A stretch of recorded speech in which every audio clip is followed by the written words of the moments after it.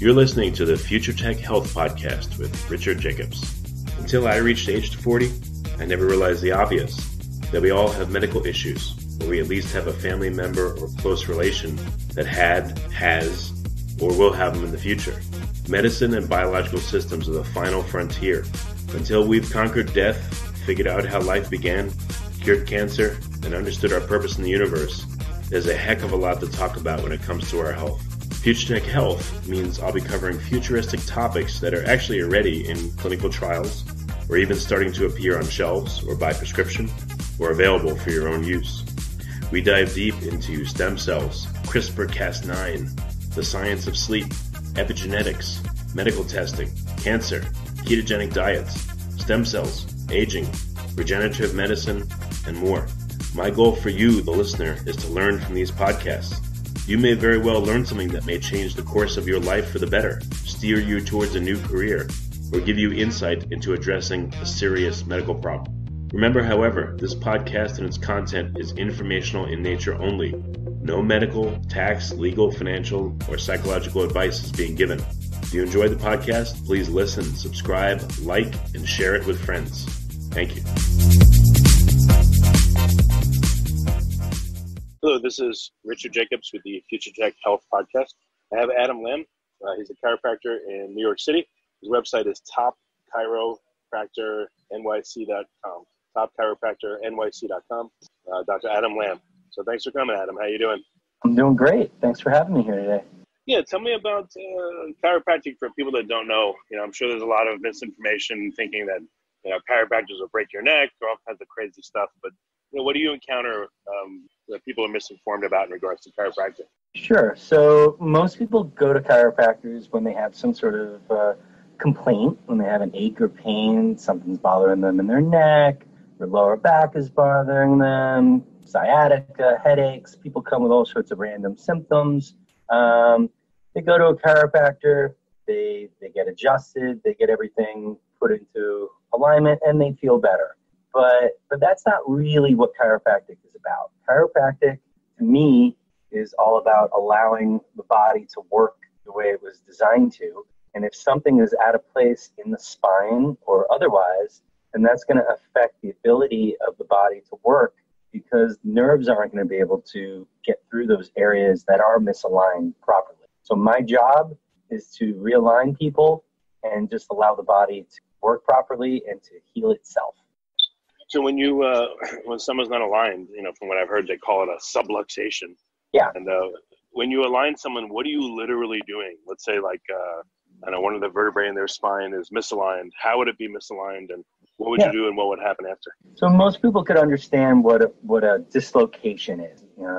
Sometimes they fall and their shoulder gets dislocated, and if that happened, you would not be going to a chiropractor. You'd be going in the emergency room and having it put back into place. But a lot of times shoulders and other joints in the body go out of place a little less than a full dislocation. Another word for dislocation is a luxation, and a subluxation is exactly what it means. It's less than a full luxation. It's less than a full dislocation. And that's really the way that chiropractors help people. We see something that is just dislocated or out of alignment a little bit. We use our hands to put things back into place as gently as possible, and we remove any interference from the nerve system, therefore allowing the body to express itself fully. What's the audible sound that some people hear, the crack? What is that? Has science figured out what's going on? Yeah, the crack is really just some air that's being released. It comes out of suspension that's in liquid, that's in every joint. Just like opening up a can of soda or a beer, and you have that little noise that comes out. If you wanted to test that theory, once somebody has been realigned or adjusted, if you tried to move that same joint again, it wouldn't make another sound for at least about 20 minutes, which is how long it takes for the gas to go back in suspension. And that doesn't mean that you should be getting adjusted every 20 minutes, but you really couldn't make that sound in less than 20 minutes. And what causes subluxations? What are some of the major factors that cause it to happen? Everything you do in life can cause a subluxation. Just being alive does it. The way you sit, the way you stand, the way you sleep, what you put in your body can cause subluxations. If you're not putting the right things into your body, and let's say you're doing some damage to an organ, like your stomach, for example, then your stomach sends a signal to the brain. The brain says, oh, there's something fishy going on there. And it further sends back an impulse that causes a muscle to go into spasm. That muscle then pulls on the vertebra in that area, and then the vertebra misaligns so as to put pressure on that nerve and turn down that abnormal signal. It's really pretty simplistic. It's the only way the body knows how to get rid of that message. But we know now that by moving it properly and getting that pressure off, that's an even better way to allow the body to heal. So what happens if a nerve gets impinged slightly, or if it gets impinged majorly? What are the effects or symptoms? Well, nerves in your body usually travel in bundles. And within that bundle, there are different diameter fibers. Some of those fibers carry pain. Some of them carry temperature. Some of them carry pressure. Some of them carry motor function to various muscles in your body. So depending on where that bundle of nerves is being compressed and how much of it is being compressed, that can often determine what nerve within that bundle is going to get affected. And some people might show signs of numbness and tingling, while others might just be complaining of pain, while others might have a loss of function in various body parts. What's how often does the average person need to get adjusted? I know it depends on the person on average.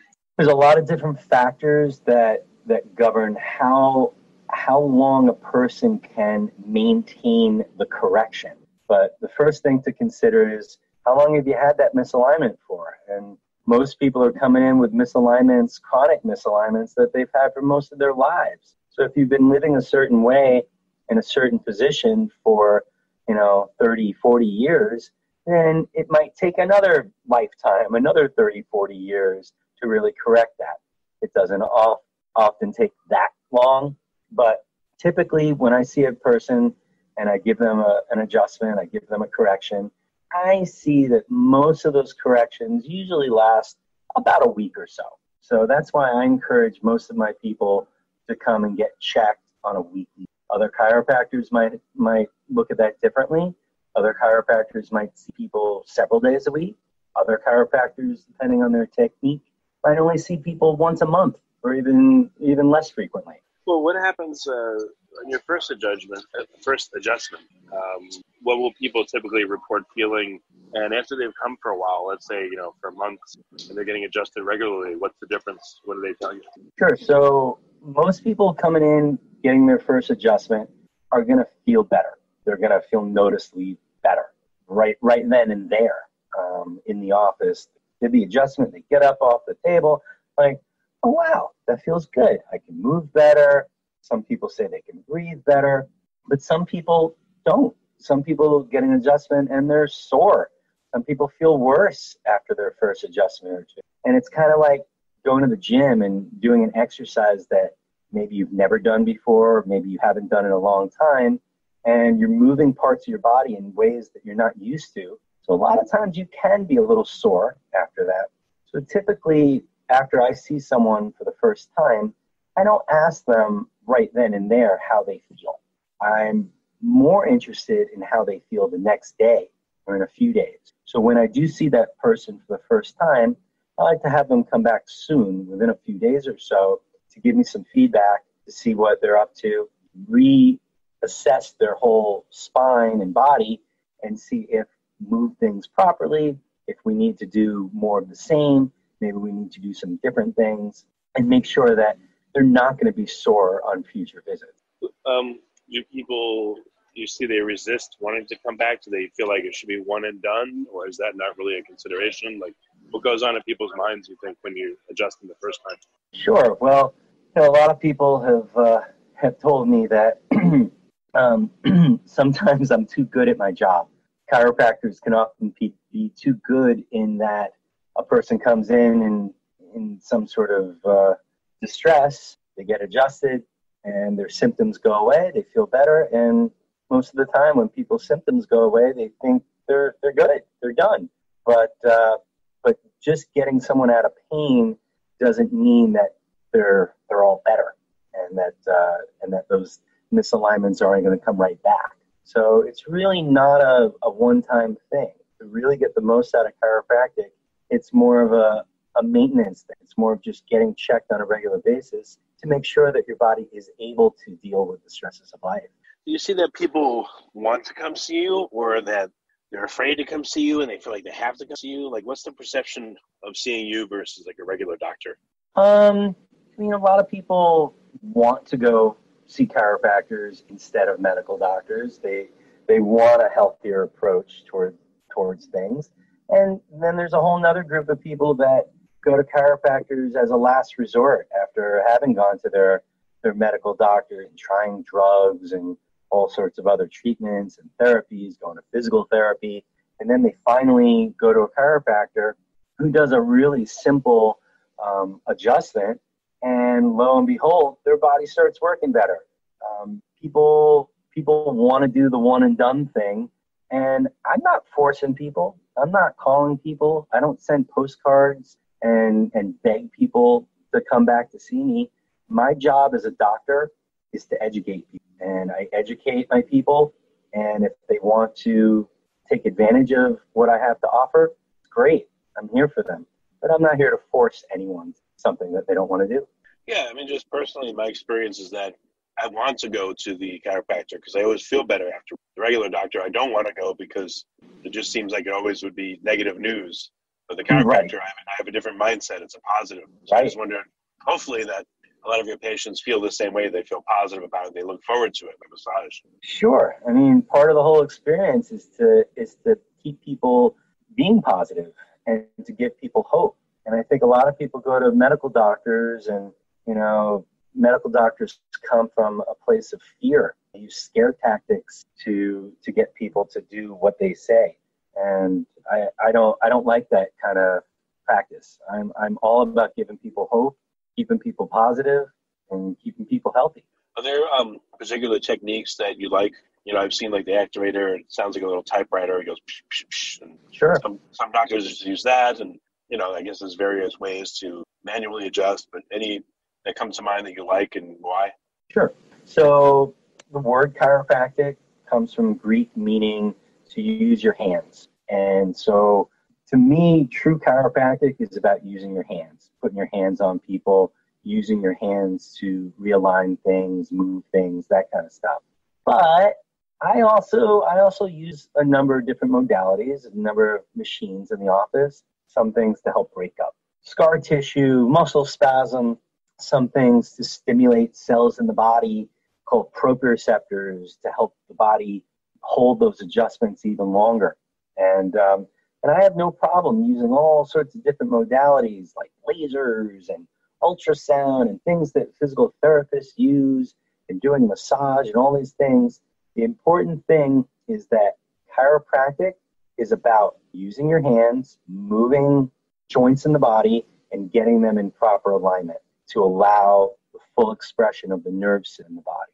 That's chiropractic, and that's it. All those other things are cool, and I like to use all those other things, the activator, as you mentioned, and those kind of activators, these like all these cool machines that a lot of personal trainers are using these days. They're all cool as long as you can differentiate the chiropractic adjustment from all those other fun things. Yeah. Does the profession have a lot new going on, or has it been just, it works and it's been static for a long time? Like, what's your overall view of the field? Well, I think there's a huge rift within the chiropractic profession. Chiropractors have always been known as being different. If you looked at 100 different chiropractors, they'd all practice 100 different ways, more or less, using different techniques and modalities. But the big thing these days is that there are a lot of new chiropractors coming out of school, and what they really want is they want to be on par like medical doctors. They want to be accepted as medical doctors. They want to, prove that they're not over treating people, over adjusting. They want to be able to diagnose various conditions. And even though all chiropractors are required to diagnose things, at least for insurance companies, again, the real point of chiropractic is to allow the body to work better. And, I think chiropractors should be different than all the other health professions. And that's why we're chiropractors. If you want to do things like a medical doctor or like a physical therapist, then go to physical therapy school, go to medical school, but don't even call yourself a chiropractor. That's my opinion. What's do you see the profession changing in a certain way because of the desire of new chiropractors? Is it really going to stay how it is? Like what's new besides this perception? Yeah, I think there's always going to be two categories. There's going to be the chiropractors that believe in health and wellness, and then the chiropractors that are just here to treat pain and symptoms, and again, be more like a physical therapist. So I think we'll hopefully maintain that thanks to the old school chiropractors like myself. But we're always learning new stuff as well. And I'm always going to new seminars, always learning new things about chiropractic and new techniques, new modalities, learning things about nutrition and just healthy living, things that I can pass on to my patients to help them lead happier, healthier lives. Do you see that the patients are changing at all? Like how long have you been a chiropractor, and how long have you been seeing patients? Yeah, I've been doing this for 18 years, almost 19 years now. And the thing that we see now is thanks to the internet, thanks to Google, patients know more about themselves than most of their doctors. And I love that. And I love that people are researching everything, every word that a doctor tells them, which they should. I tell my people all day long, don't believe me. Don't believe what I say. Go check it out for yourself. The real thing that we can offer people that nobody else can is the adjustment. You can't get an adjustment on Google. You can look up all sorts of facts, but you need to get face to face with a chiropractor and get the physical aspect of it. Yeah, what's an osteopath versus what you do? Do they do adjustments, and how are they different? Yeah, so osteopaths do lots of manipulations of the joints in the body, and a lot of chiropractors have learned osteopathic techniques, and I love a lot of osteopathic techniques. The formation of chiropractic came about, it had some roots in osteopathy, but one of the biggest differences is that osteopaths move things just for the sake of moving things, and the point is they really want to allow for normal blood flow through the body, blood and lymph, whereas chiropractors are more concerned with nerve flow. It just so happens that nerves and blood vessels and lymphatic system all runs in the same general directions and areas, but chiropractors are more concerned about the brain and the nervous system than osteopaths. Oh, okay. Interesting. Yeah. Chiropractic also happens to be more specific than osteopathy, whereas osteopathy will sometimes use some long lever adjustments. Chiropractors get in and do very specific shorter lever adjustment. I know that's a little confusing, but it's just more specific than just moving things for the heck of it. And do you you work on, I guess, men and women? Do you work on kids? Is there an age at which it'll be okay to work on kids? Sure. So I see a lot of pregnant women, and I offer them to check their newborns. I've seen a lot of newborns, sometimes in the hospital, sometimes as soon as they're home. With a newborn in a normal delivery, it's really important just to check the tops of their necks and make sure that's all in the right place so that they can develop properly. But the adjustment, and I say adjustment with quotation marks, it's a really, really simple, gentle thing that's not at all like someone would imagine a normal adult would be adjusted. And then outside of the newborns, I see children of all ages, and it's as they develop, as their body grows and matures, we're able to move things in different ways. We're able to do different types of adjustments with them. Okay. Yeah, I've seen, like teenagers and kids with the chiropractor, and it seems like when they get adjusted, it's like the chiropractor gave them sugar. They have all this energy and they go crazy, and they seem to respond to it really well. Yeah, and I mean that's really the power of chiropractic. It's not all about getting somebody out of pain. It's about giving them more energy and vitality, and just allowing their body to express itself fully. And you see, Okay. Any contraindications? Like, is there a point where someone's too old or too frail to get this help, or you can just modify the strength by which you do things, and everyone can benefit? Yeah. So truthfully, everyone can benefit from it. And there are some people that are so arthritic or locked up that, a real forceful adjustment would be contraindicated. So we wouldn't do that stuff. And that's where modalities like the activator comes into play, where we can do things a lot gentler. I see lots of elderly people, lots of osteoporotic people that you've got to really be careful with. Lots of people with, vascular issues, people who are in danger of getting a stroke. You got to be really careful with their necks. A lot of people who might have heart conditions, who might have had heart conditions for decades, might have things like an abdominal aortic aneurysm, and we need to be really careful about adjusting even just the middle of their backs. And but it's all through modifications that we can help everyone. All right, excellent. So Adam, what's the best way for people to find out more? And if they're in, you serve Manhattan, or like what range area do you serve?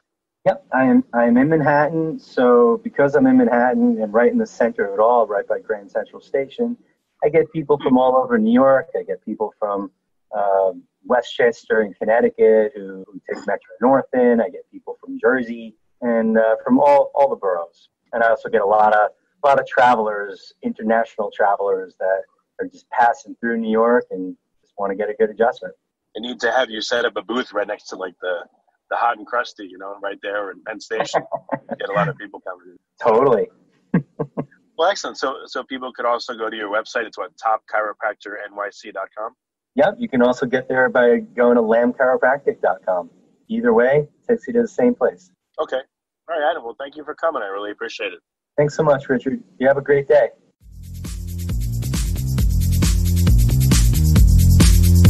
You're listening to the Future Tech Health Podcast with Richard Jacobs. Until I reached age 40, I never realized the obvious, that we all have medical issues, or we at least have a family member or close relation that has, or will have them in the future.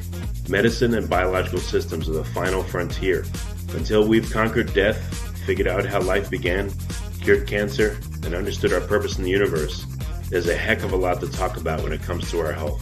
Future Tech Health means I'll be covering futuristic topics that are actually already in clinical trials, or even starting to appear on shelves or by prescription, or available for your own use.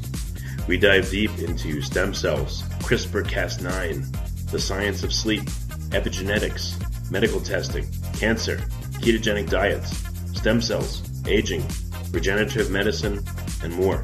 My goal for you, the listener, is to learn from these podcasts. You may very well learn something that may change the course of your life for the better, steer you towards a new career, or give you insight into addressing a serious medical problem. Remember, however, this podcast and its content is informational in nature only.